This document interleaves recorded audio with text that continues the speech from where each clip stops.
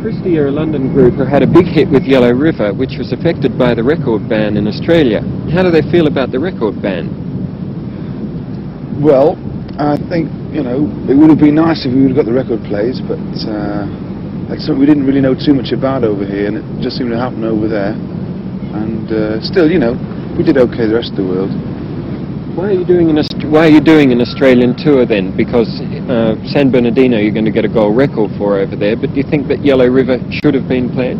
Definitely, yeah, I think it should have been played. It wasn't played, so maybe when we go over in a couple of weeks, we might start some interest in the sales of Yellow River, maybe. Did the group form to record Yellow River, or were you already formed as a group? No, the group formed specifically in the first place to play Yellow River, to record it,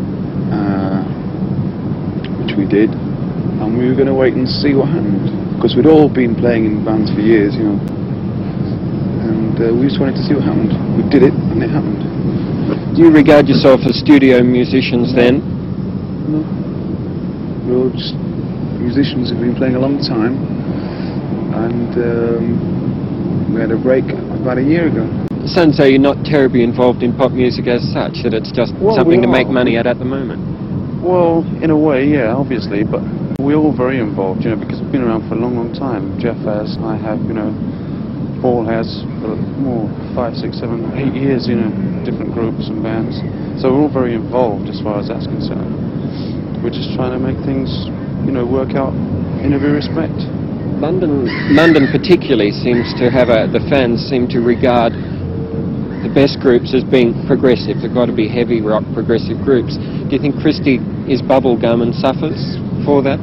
Well, I suppose a lot of people think we are bubblegum, you know, but the only way to find out is to come and see us working on stage live. But we don't really class ourselves any particular kind. We just do what we feel like we want to do and leave it to the people to, you know, decide how good we are or how bad we are. It's up to them. How important is touring to a group? It's very important because you get a chance to play to different audiences. I mean, teenagers all over the world are very different. They like different music, and it's great to be able to play to different types of people. And also, it gets a band really tight together. You get to live with each other, get together, and the band, it either makes or breaks a band. If you're successful, you've made it. Jeff, Christie consists of 2 guitars and a drum set. How flexible a grouping is that, do you think? You don't have as much scope as you would have if, you know, you were a bigger band. But on the other hand, it's possibly easy to keep the whole thing tight. Vic, how do you see the future of pop music in England? There are so many stories that pop is dying on its feet here. Do you think it is?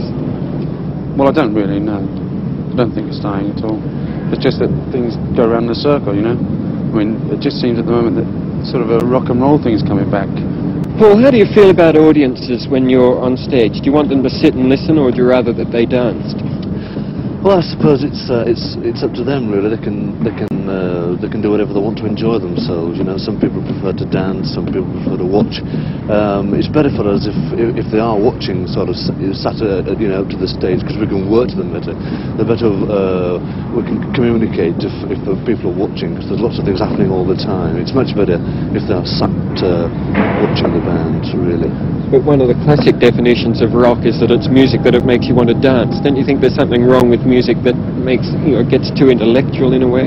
Well, we don't get to. We're like a visual show, you know. I mean, we work really hard on stage, and unless you're watching, you can't really appreciate it.